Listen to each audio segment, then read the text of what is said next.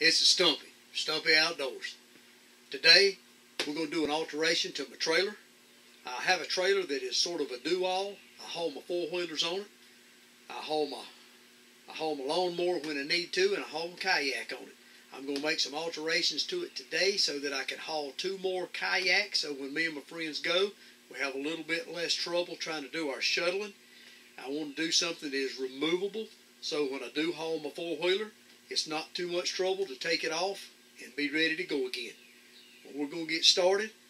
Once we get the parts laid out, we'll be back.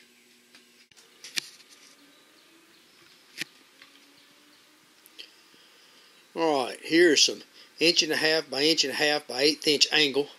I've already got it cut to length. And what I'm going to do is this is going to be my outside framework that I actually bolt to my trailer. I have some unistrut that I'm going to make my crossbars with. And I think I'm going to sleeve that unistrut with some 2.5 inch PVC. I think that'll make it easy sliding my kayaks off and on. I don't think it'll be a problem to tie it down.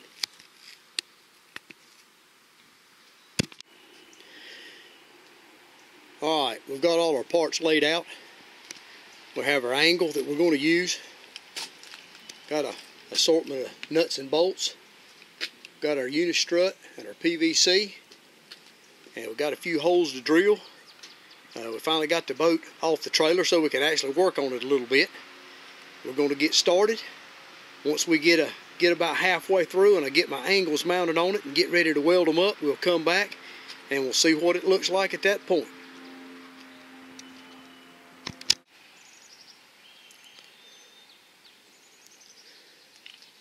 Okay, we have our side rails mounted.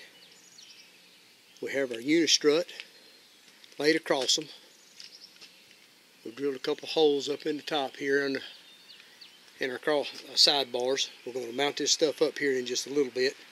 Just wanted to show you how far we'd come along and what we had actually done. And as you can see, we've just made a bracket for each side of the trailer, and we're going to run a unistrut across and span it. And we're also going to sleeve the unistrut with this PVC pipe. So the next time I see you, I think my trailer may be done.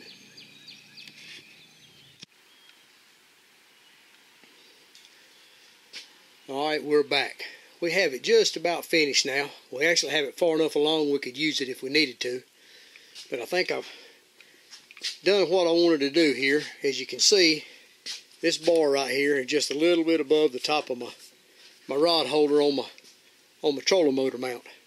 And the whole purpose for this was when I carried other people with me and they carried their kayaks and canoes, I had to take my boards off and on to the way I used to mount the extra canoes on here in kayaks. This way I can slide my boat off and on. I can load it in the water. I can leave my rack up all year long. Only time I need to take it off will be during hunting season when I'm running my four-wheeler. And or when I have to move my lawnmower, but other than that, I think I can leave it just like it is. I think it's going to work really well.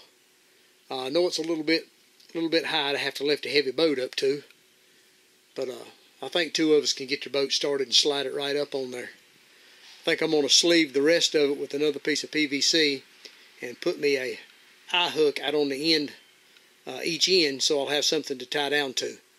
I think for my tie down in the middle between the 2 boats, I think I'm going to put just loop a rope up there and hook it to that. That way I can take it off and on and move it to whatever position it needs to be moved to.